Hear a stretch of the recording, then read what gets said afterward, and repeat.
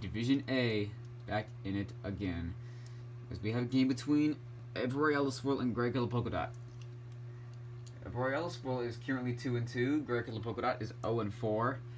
And the thing is with Swirl, he has not played well in his last 2 games, and if he loses this one, you do realize that there has to be something wrong with him. I mean, like, we already know there's something wrong with him right now, but the winless Polkadot, you have to beat this one, even though he is the advantage marble. Let's see what happens. Alright, here we go. The game starts now. It's Swirl. 34.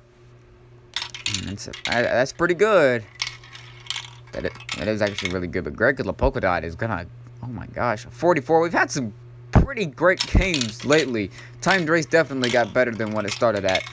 It has actually been, I would say it's been a good tournament by now. Swirl puts up a 36. He puts up a 70 for the game. Polkadot puts up a 35.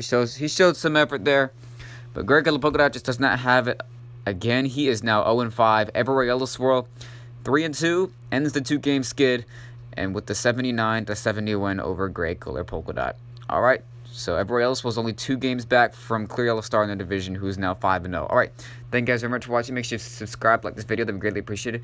Click the link down in the description to go follow the competitions. Go follow the league's Instagram as well, AAMC_marbles. Alright, I will see y'all later. We have Rainbow Bright and Stream of Lava and Water coming up.